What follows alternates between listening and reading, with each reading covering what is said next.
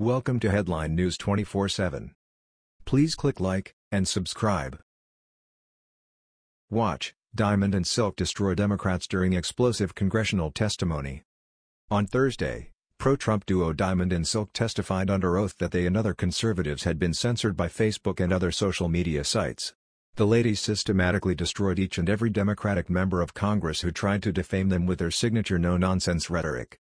Diamond and Silk have garnered widespread support for their videos discussing the Trump administration, politics, and daily news, which they share on their Facebook, YouTube, and Twitter accounts. Trump has long lauded the pair, inviting them to his campaign rallies and to the White House for Oval Office visits. Despite the presidential praise, however, Diamond and Silk's foray into viral political videos has been a challenging one, thanks to Facebook's elusive algorithm and the practice most tech giants employ of censoring their conservative users. In September, Diamond and Silk accused Facebook of limiting the reach of their videos, prompting them to contact the social media giant. They said they received the following message after their repeated inquiries.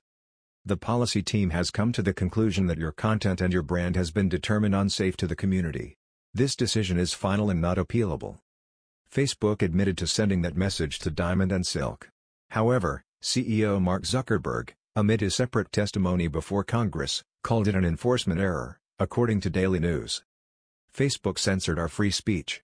Diamond shouted at one point on Thursday, adding that she is aware of many instances in which the platform has censored conservative voices. It's not fair for Mark Zuckerberg to dictate to people and tell them what they can and cannot see in their news feed. I thought this was a platform for all voices.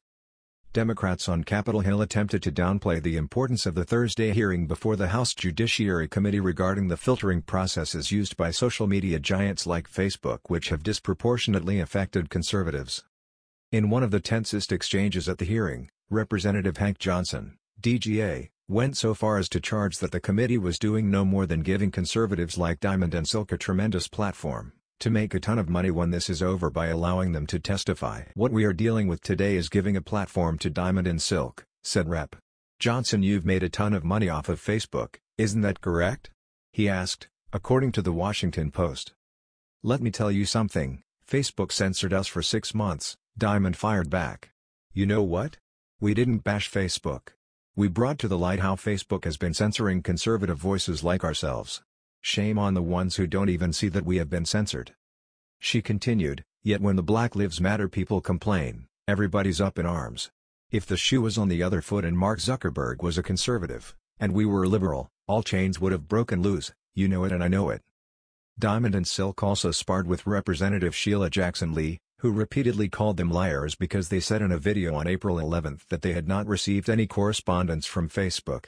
The pair did, eventually, hear from Facebook via Twitter, but not until April 12, one day after their video calling the social media giant out for their silence. The attempts made by the Democrats to discredit Diamond and Silk on Tuesday were met by fireworks from the pro-Trump sisters who refused to be backed into a corner by powerful tech giants or establishment politicians. There is perhaps no one better to fight for the conservative cause on Capitol Hill than these two. Please share their explosive testimony. That was the news. We thought you might be interested in knowing about this. Please click like and subscribe. Thank you.